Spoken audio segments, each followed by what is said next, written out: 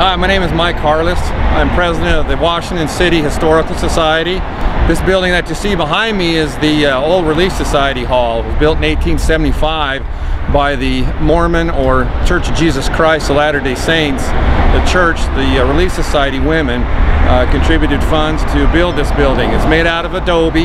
That's how old it is. It's just been refurbished in the 1990s, and the plaster you see is over it and a lot of other things. But the building, we use it as our kind of our headquarters. We own the building.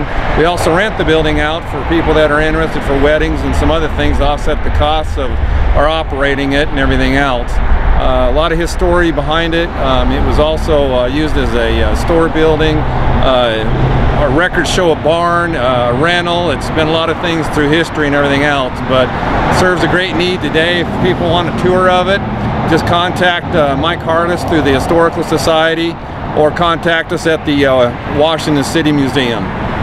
We are located on the corner of Telegraph Street and 100 West.